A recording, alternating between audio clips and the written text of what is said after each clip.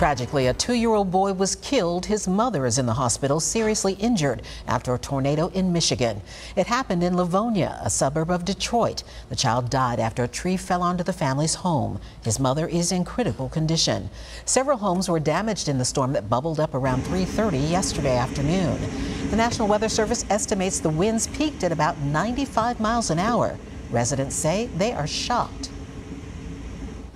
I've been here 35 years. I've never seen a storm come through like this. It's devastating. It's horrible to see. Right now, the city is assessing the damage and working to clear blocked roads.